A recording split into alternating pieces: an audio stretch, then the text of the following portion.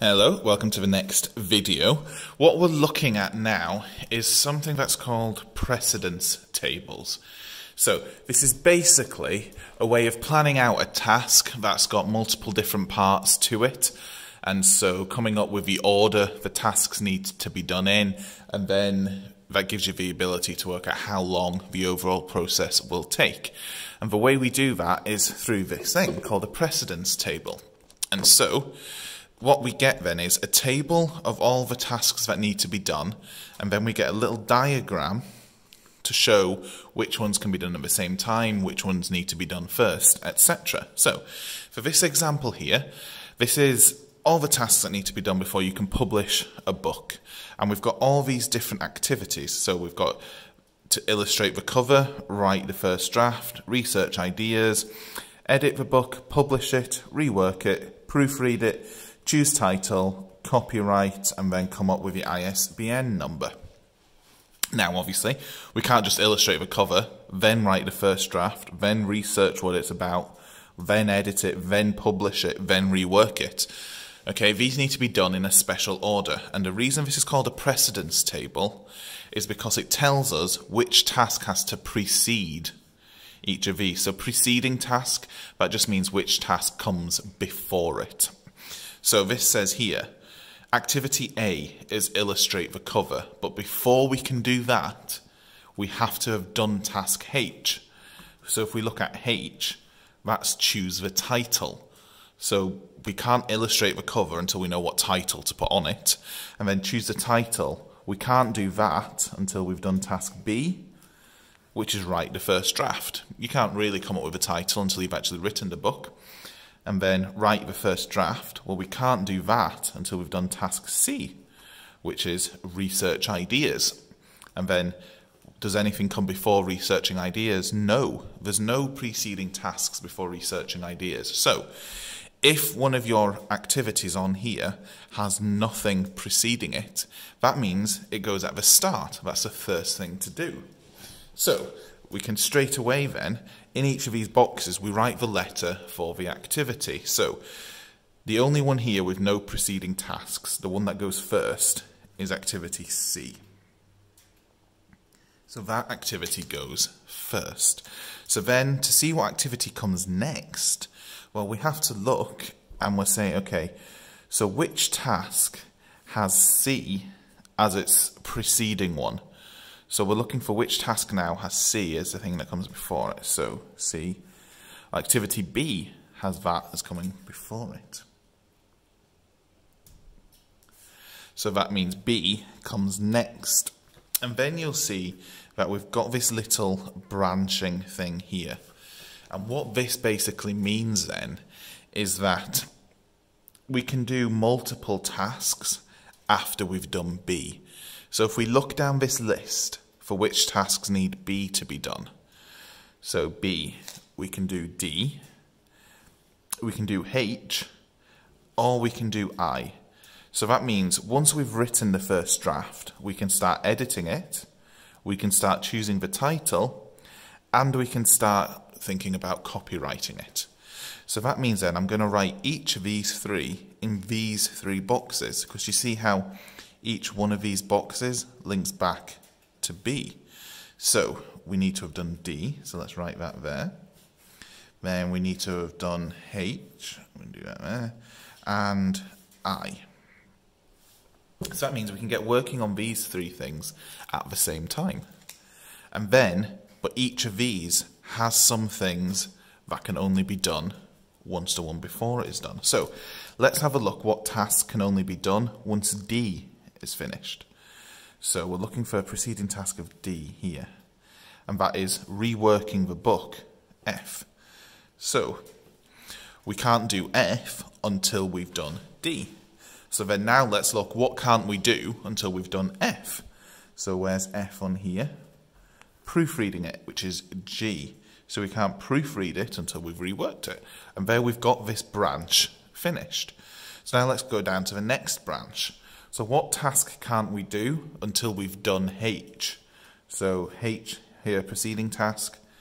A, illustrate the cover. And then what task can't we do until we've done I? Let's look for I in the preceding tasks. And J, we can start to get the ISBN. So now we've got this finished because this last one was done for us. So our whole process now is looking like the very first thing we do is C, research ideas. That leads to B, writing the first draft. Once we've done that, we can do these three things. We can edit it, we can choose the title, and we can get started on copyright. Then, once we've edited it, we can start reworking the book, and then we can proofread it once that's done. Once we've done the title, then we can start to illustrate it. And then once we've copyrighted it, then we can get the number ready. And then what you see is, once all three of these tasks have been done, we can do task E, which is here, publish the book. And you'll see that E has 3 preceding tasks. And that means we can't do E until we've done G, A, and J. So that's how one of these precedence tables works. You're looking down this list to see which tasks need to be done before it and building it up from there. So let's have a look at another example. So these are both past paper questions as well, by the way. So this time you'll see a slightly different type of table, and we've got an extra column here as well. So a factory produces cans of tinned beans. The table shows the list of tasks and the time taken to complete them. And again, we've got all the tasks, what each one is, and then we've got our column telling us which ones need to go first. And then each of them also has a time for it. So it's telling you each stage of this, how long it takes. And then if we look down here, you'll see that this time we've got a letter and we've also got a number. So this means, well, first off in this branch, we have to start with task C. Blanch the dried beans in water, and then that 300 that is written there, that's how long it takes.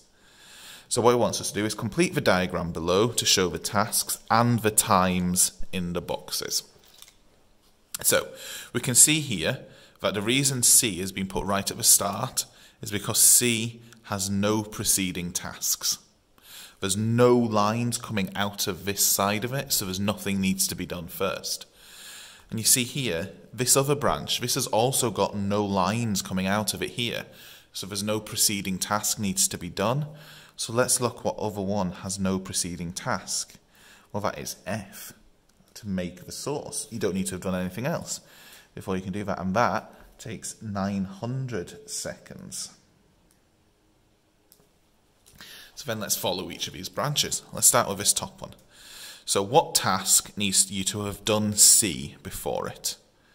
So here's the list of the tasks that need to be done first. So C, that is task A. We can't boil the beans until we've done C. So that means after C we have A. And that takes 500 seconds. So then what task needs A done before we can do it? So we look down here for A, and that is putting the beans in the tin. So that is H, and that only takes 2 seconds. So we finished that branch. Let's look at this one now. What task needs F to have been done before you can do it? Let's have a look down. F, well, the task that needs that done is E, put the sauce in the tin. Makes sense. We can't put the sauce in the tin until we've made it. And that takes 2 seconds. So now you see these branches combine. So both of these tasks need to be done before you can do this task. So what we're looking for now is, what task needs H and E to be done before you can do it? So we go down to preceding tasks. Well, B, that needs H and E to be done. So that's putting on the lid. That takes 3 seconds. So we're basically saying for task B, putting on the lid, we can't do that until we've put the beans in the tin, makes sense, and put the sauce in the tin. So, makes sense. Now, what task needs us to have done B? So let's go down for B under preceding. Cook the beans in sauce in the tin.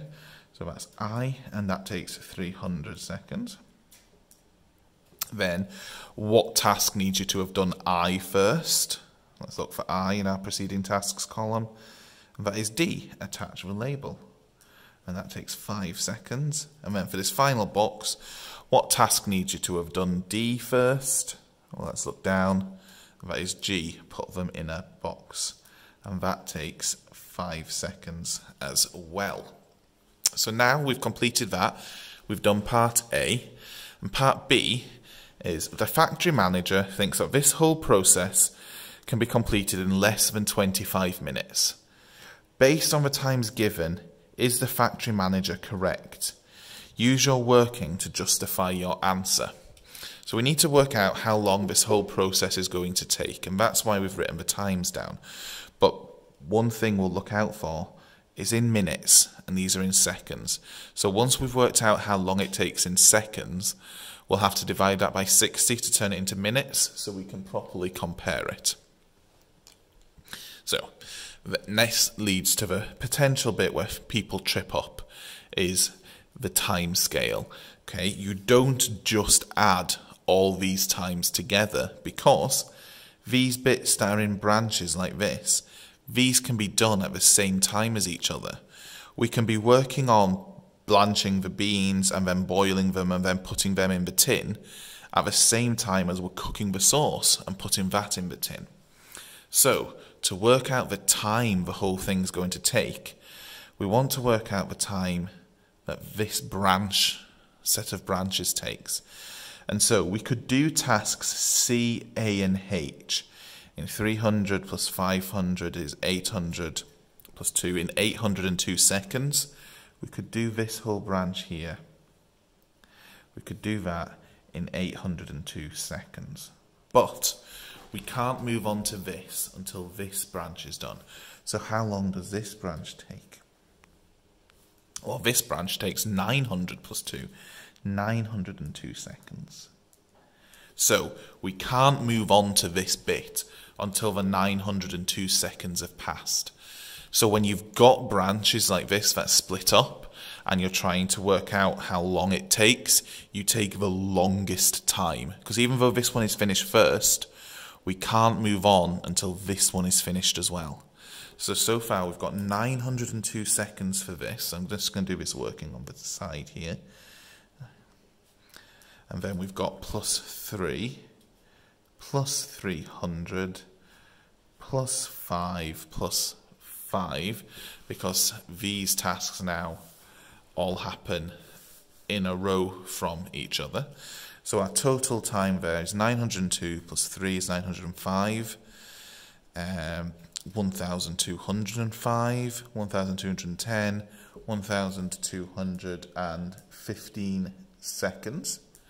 But we want to divide that by 60 to turn that into minutes. So 1,215 divided by 60 is giving us 20.25 minutes. So 20 and a quarter minutes, or if we wanted, that's 20 minutes and 15 seconds. But this is a bit where the SQA is fussy. We can't just work out the time. We have to explicitly answer the question. So it's based on the times given. Is he correct? Can this be done in less than 25 minutes? So we have to write down, yes, he is correct, because 20 minutes and 15 seconds is less than 25 minutes. And we have to be explicit with that bit at the end. So this was a little bit of a longer video than normal, but I've gone through 2 past paper examples of this. So hopefully it was all understandable. If not, you know how to get in touch with me. So thanks for watching.